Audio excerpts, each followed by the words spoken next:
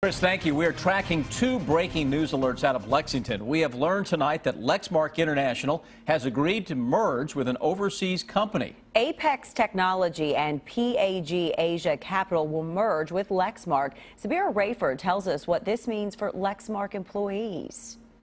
The board of directors at Lexmark, one of Lexington's largest employers, all agreed to the sale. Lexmark will be acquired by the China-based company Apex Technologies for a deal estimated at $3.6 billion. According to a news release, Apex manufactures cartridges for both inkjet and laser printers and is looking to expand into a multinational company.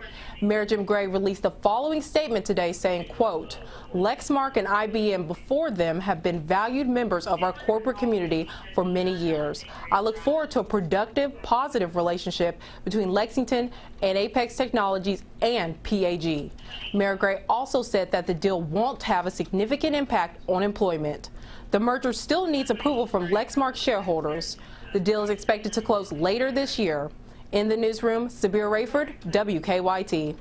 And the company will remain headquartered in Lexington. You can read more about the sale now on WKYT.com.